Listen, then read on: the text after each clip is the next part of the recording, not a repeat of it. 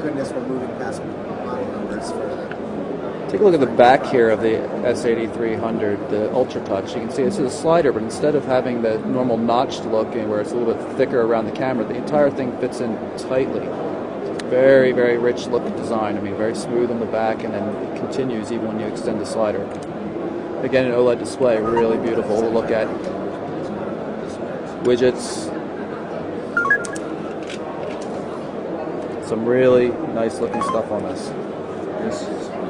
Keypad is flat, but has reasonable amount of tactile feedback on it. Keys in general up here feel nice, with X button in the center.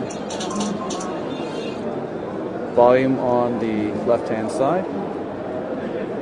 USB, camera, and the lock button on the right. Let's see, we'll lock it here. Now the device is all locked. So that's Samsung's S8300 Ultra Touch. New 8-megapixel camera. Yeah, it's a half one. It's got the slide-out keyboard. Michael World from Mobile Burn. We're here at Barcelona's Mobile World Congress 2009. A touch prodigy in the U.S. The widgets are just activating any an application on the device, like Bluetooth and the calendar. Right. So that's how the widgets work. But in the new ones, TouchWiz 1.5, they're actually going to be online widgets, so you can drag this over and do a Google search right from your home screen. So no starting the browser or whatever.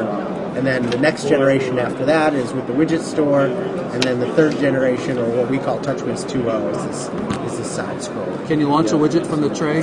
So we can, like the Eternity. I've seen it on other devices. You can launch it right from the tray, and then Verizon with the Omnia you can't. So it's just a minor detail of the UI implementation. Just depends on what the operator expresses a preference for.